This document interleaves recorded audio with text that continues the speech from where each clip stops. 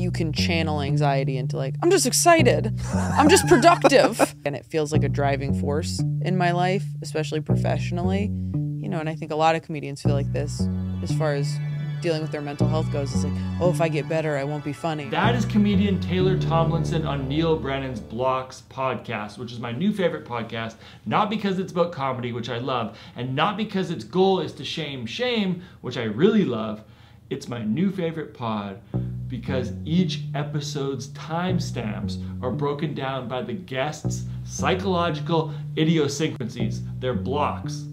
And my psychological idiosyncrasy just so happens to be observing other people's psychological idiosyncrasies arranged very neatly. And what Taylor is talking about reminded me of this study in which one group of participants were instructed to say the words out loud, "I'm excited," before doing an anxiety-inducing activity like karaoke, public speaking, or a math test, while another group of participants were left to stew in their own anxiety-ridden internal monologue before performing the exact same activities. The I'm excited people performed, on average, 17% better at karaoke, 17% better at public speaking, and 22% better on the math test. But these I'm excited people, they were not actually less anxious. This is the important part.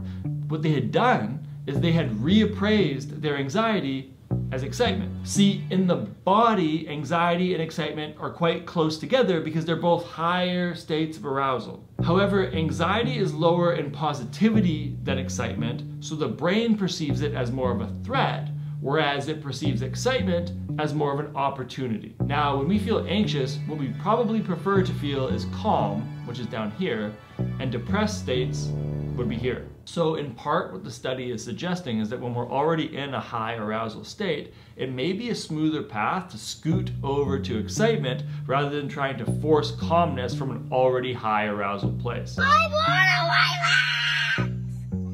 Oh shit!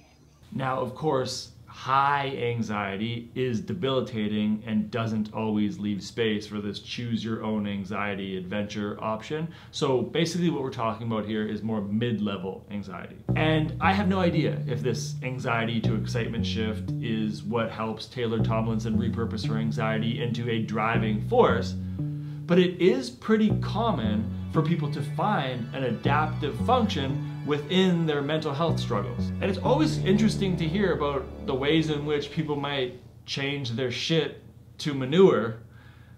And it's also cool to hear about the ways people choose not to change their shit at all. Like it's that like nervous energy, if you can just like harness it, it's fine. And maybe it's because I'm used to it, I don't know. And again, it feels like a driving force in my life, especially professionally. It tends to be such a fine balance though with creatives, because on one hand, working through your stuff can lead to real growth, real beauty, and real laughs, which is why comedians like Taylor Tomlinson are such treasures. But on the other hand, if we feel like our mental health struggles are a part of our driving force or a part of who we are deep down as a person, then fully escaping them is kind of like escaping a cult. And that's why I remain a devotee of the one true leader, my anxiety-ridden internal monologue. My leader is saying things that I have always thought but have been too afraid to share. Does he make extreme predictions about the future, specifically my future, with an unearned confidence almost all the time? Yes, but that's what visionaries do. And is our relationship sexual in nature?